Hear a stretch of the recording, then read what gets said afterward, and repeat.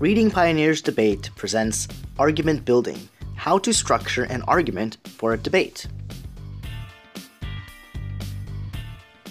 We'll begin with the joke of the day. The joke is, what is a pirate's favorite letter of the alphabet? Any ideas? Okay, here's a hint.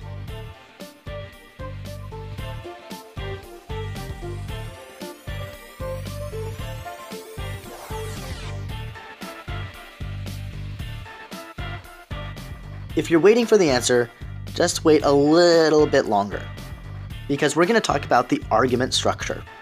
An argument has three parts: an assertion, a reason, and an evidence. When those three are put together, ARE becomes R. Get it? That's the answer to the joke of the day. The pirate's favorite letter is R. That was funny, right?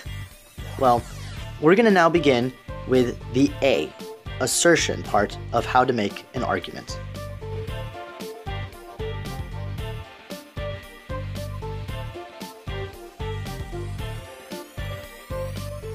The definition of an assertion is a claim or statement that needs to be proven or explained. Basically, it's the idea that you want to try to make when creating an argument to support or oppose the current resolution. Let's go to the drawing board and try to make an assertion.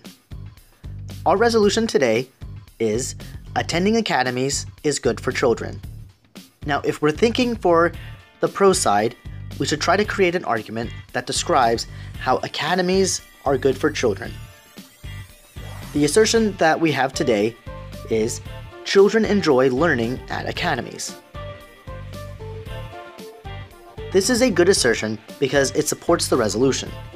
It is a statement that can be supported with reasoning, and there can be evidence found to also support this argument. So, let's move on to the next part, the reasoning, and see if we can give strong reasoning to this assertion that we've made.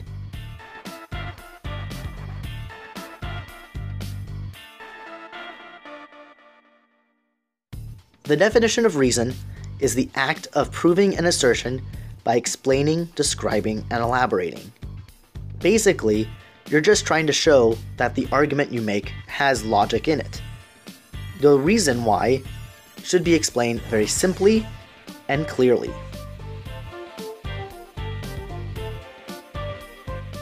Let's go back to the drawing board with the resolution, attending academies is good for children. Now, if you remember, our assertion was that children enjoy learning in academies. Now we need to make a reason for this. We need to answer the why. Why do children enjoy learning at academies? So, we have a reason. Academies have a positive effect on their education. This reasoning supports the assertion and explains why children enjoy going to academies.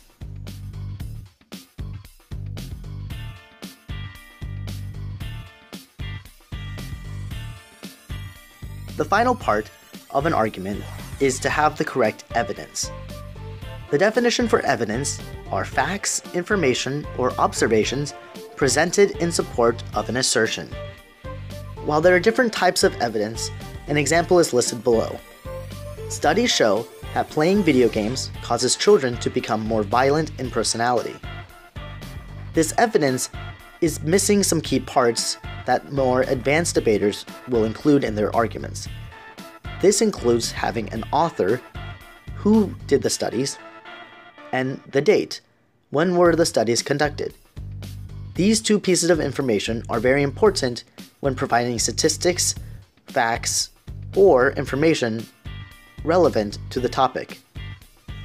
But now, let's use this knowledge of evidence to the argument that we are creating.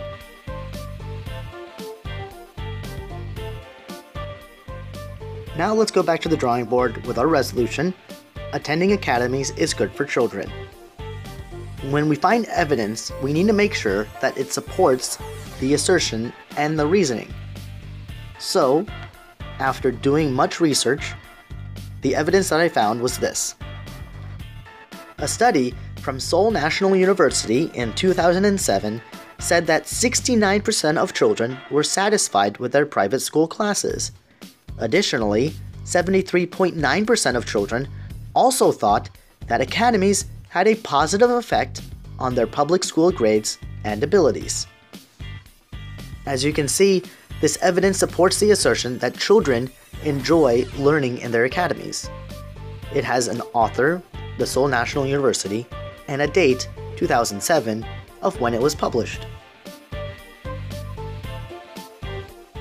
So let's put these together. Our first argument for the pro side reads as this. Children enjoy learning at academies. Academies have a positive effect on their education. A study from Seoul National University in 2007 said that 69% of children were satisfied with their private school classes. Additionally, 73.9% of children also thought that academies had a positive effect on their public school grades and abilities. Now, can you think of what a second argument could be? Go ahead and try to make another argument for the pro side that follows the ARE structure. When you're done, come back and we'll finish the lesson because there's one more thing I want to teach you before we're done. After you understand the structure of an argument with ARE, there's one more thing that you should probably use when constructing your argument for competition and for class. That is the impact.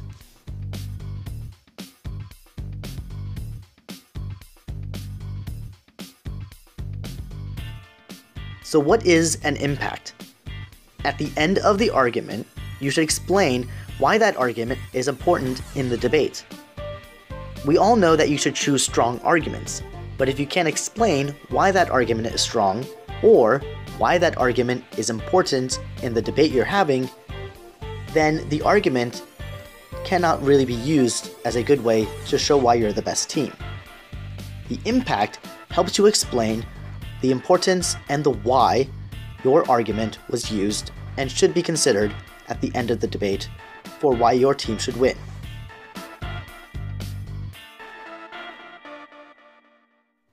Back at the drawing board with the same resolution, attending academies is good for children, we should add the impact at the end of the argument.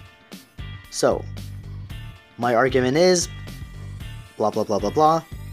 This means that academies are not only helpful for students to prepare for their future, but also is fun for them to be in. With this example, you're now putting a picture in the mind of the judge of how the academies can help students prepare for their future. It's fun, it helps them learn, and it gives more meaning to the argument that you've presented. So, with the impact, you now know all the parts of how to make a strong argument.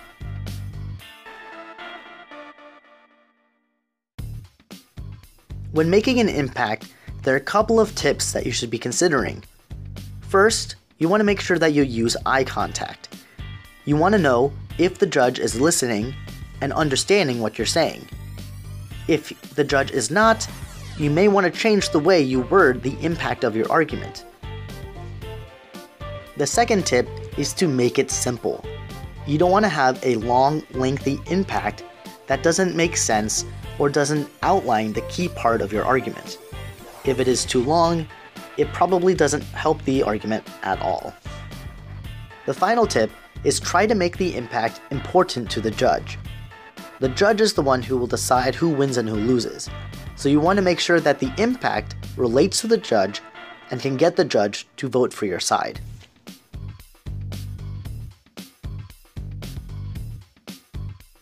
Well, now's the conclusion. We talked about how to build an argument. An argument has not 3, but 4 main parts. You should try to have direct assertions, strong logic and reasoning, evidence that is supportive, and you should explain the importance of your argument. With these 4 parts, you now can make your own arguments and show how they are important.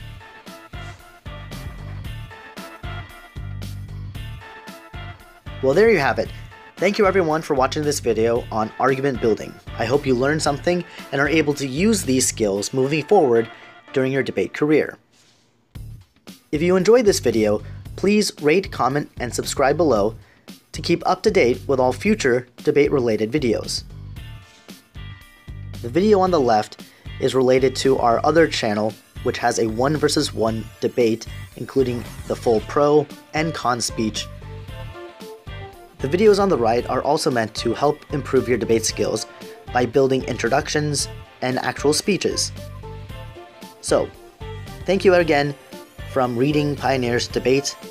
I hope you enjoyed this video, and of course, have a wonderful day.